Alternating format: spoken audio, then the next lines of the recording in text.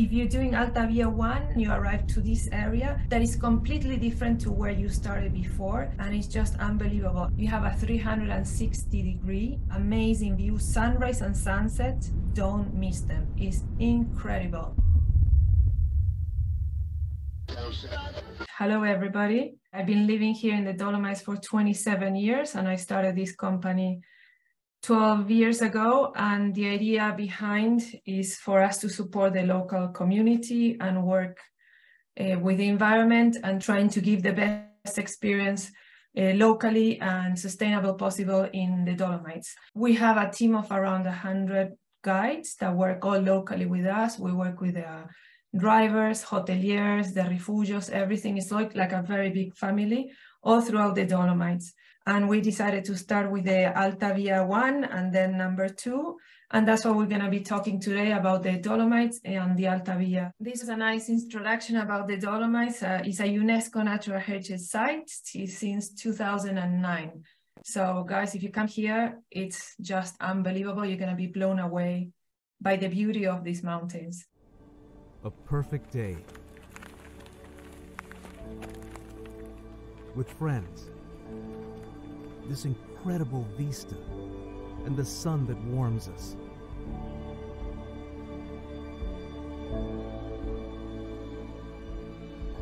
We feel the huge power of nature all around us.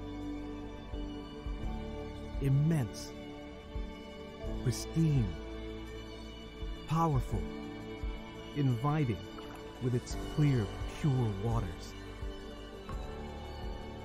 As we take in the majesty of the Dolomites, balancing the intensity of physical exertion with our heartbeat,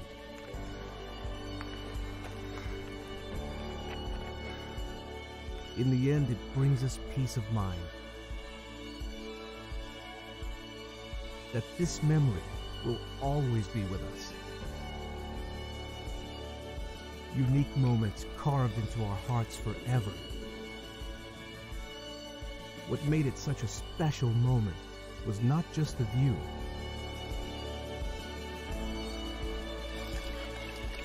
It was not just that we finally got there. It was actually the way we got there, placing our trust in the hands of expert mountain guides who made our path feel safe and easy, creating a wonderful team and an incredible bond.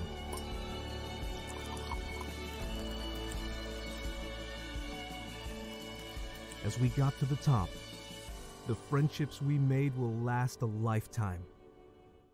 What are we going to be covering today is about the Dolomites, where the location where they are, then obviously the Alta Via 1 and 2, and a little bit about the rifugios, about the guides, and Via Ferrata.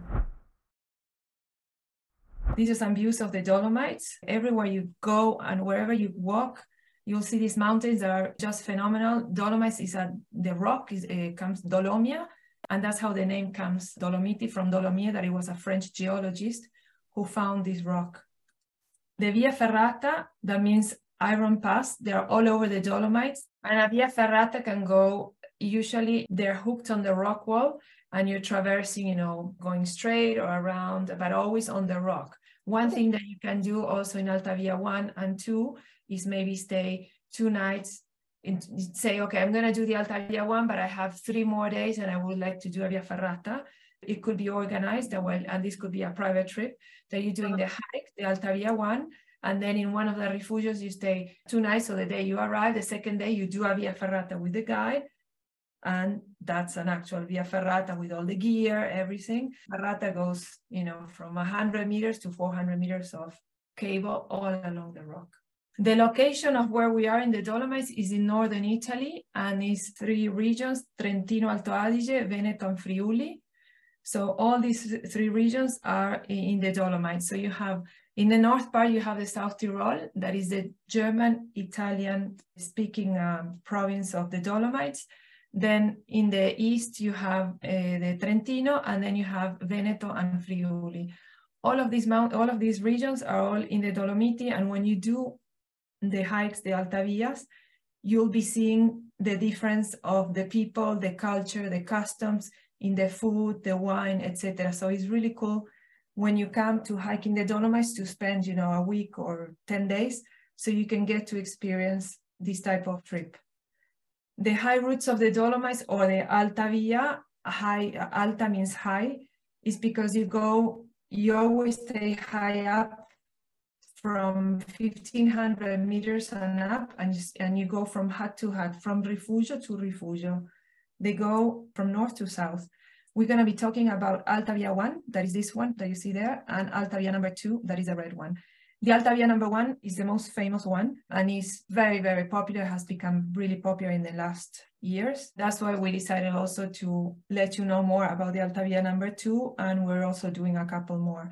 So if you don't find accommodation in one of the Alta Vias, you can go and do the other one. The Alta Via number 1, you can do it in a week to 15 days.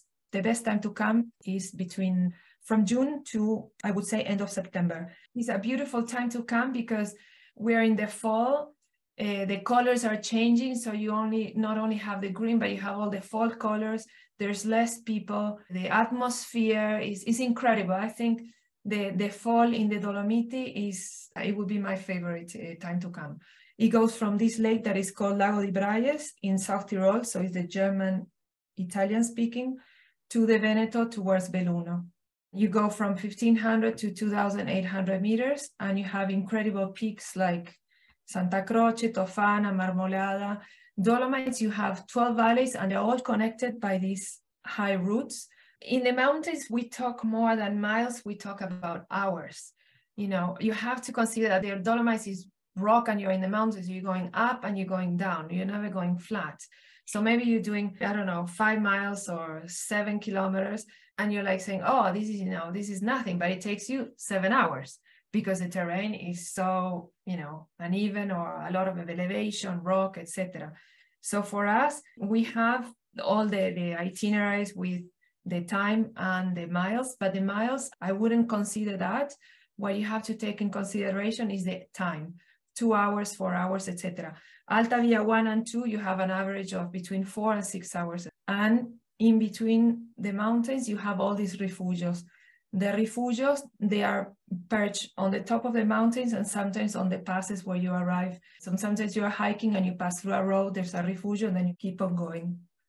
And here is a map of the Alta Via, and it tells you where it starts. That is in the north here, from Lago di Braies all the way down to Belluno. The closest airport, because you're coming from different places, I saw, the closest airport for entering into the Dolomiti is Venice.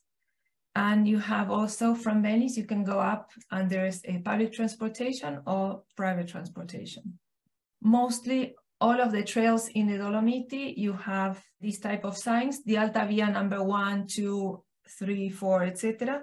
They have also this number that would say the number of the Alta Via. There you have 77 kilometers. If you do 7 to 8 nights, you're going to be doing an average of 4 to 6 hours per day. And this is some of the terrain in the Dolomites. You have a lot of rock as well as you have green.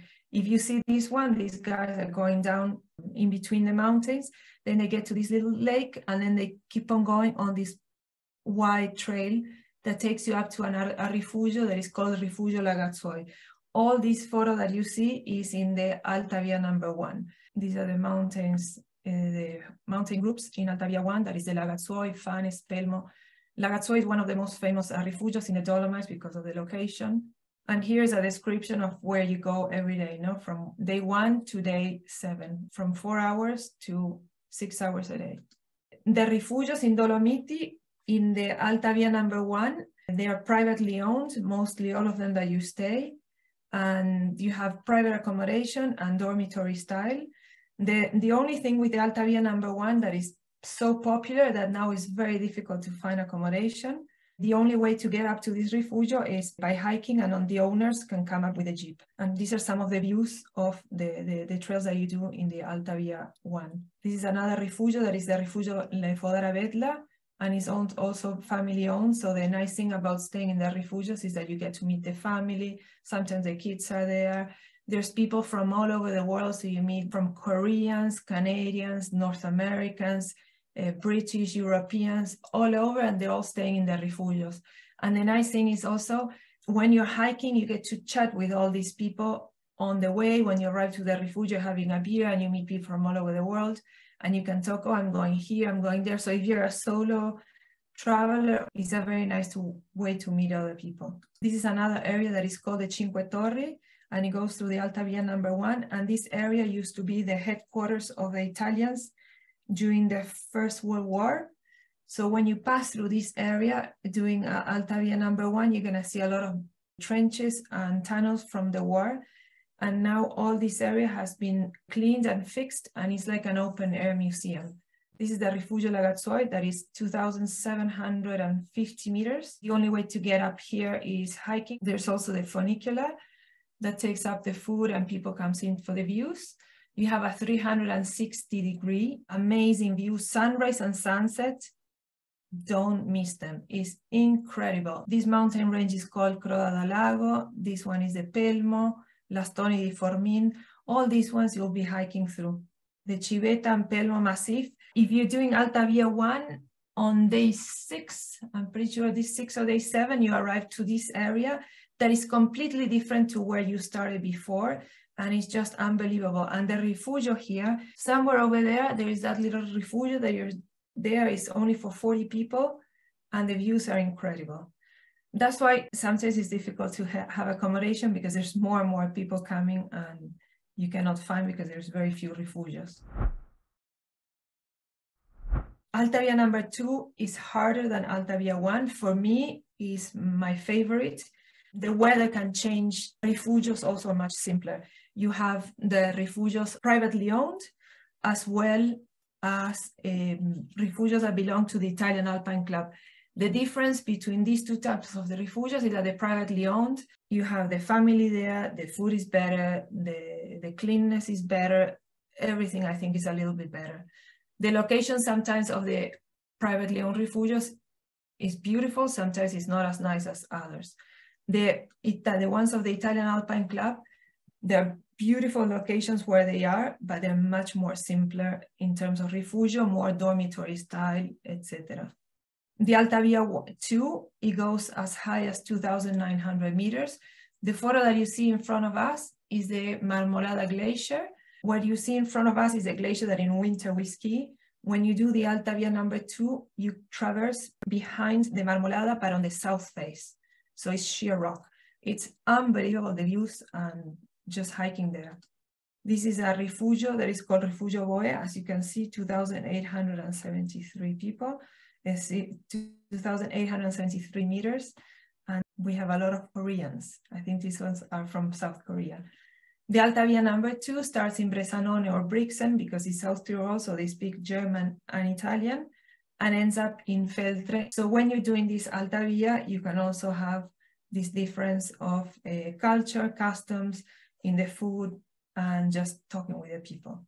And in Alta Via 2, you pass through 10 different mountain groups. Here's a map and how it starts from north, again, south. Alta Via 1 is right here. Alta Via 2 is this line, and Alta Via 1 goes over here. If you want to do the Alta Via 2, again, like Alta Via 1 is around 15 days, and the highest peak in Alta Via 2 is 3,052 meters, that is a Pitzboe. And I would say Alta Via 2 is, yeah, pretty hard compared to Alta Via 1, but the views are incredible because you're always hiking on this moonscape rock. So if you like the rock and all that, stay here. You have less green. In Alta Via 1, you have a lot of green. In Alta Via 2, you have much more rugged and rocky like this. In all the high routes of the Dolomites, the terrain, the trails are very well maintained, as you can see here. In the Dolomites, there's a lot of people. So what we try to do is maintain the area so everybody can enjoy it. We have a lot of families and kids to grown-ups, 70 and 80-year-old, and you see them all hiking all over the mountain. So that's quite nice too. This is another mountain range, and you have the Marmolada here. The refugios, this is a Refugio Costner in Alta Via #2. One thing that you can see here also, you just need, I would say, to do like a usually like a week trip. In general, people come here for 7 nights to 10 nights. Not everybody does the 2-week whole Alta Via 102. So with a 35-40 liter backpack, you have everything to do the trip. In all the refugios, you have to bring your sheet sleeping bag, but then you have the food you can buy there. Sometimes I call it civilized hiking, no? It's not like where I grew up in Patagonia, that is totally remote. Here it's incredible for the views, for the experience, but you are in contact with nature, but it's also very civilized in the way that you meet other people. You have these refugios that are incredible where you can stay, and people is very friendly, and they're all very helpful. This is another view of the Refugio Costner. This one, for example, the owners, or they're called gestori, because this one belongs to the Italian Alpine Club, and this couple, that is a Costner family, they have been running it for 30 years. Actually, last year, I think it was 30 years. And it has only 36 spaces to stay. And you have a couple of private rooms, and the rest is dormitory.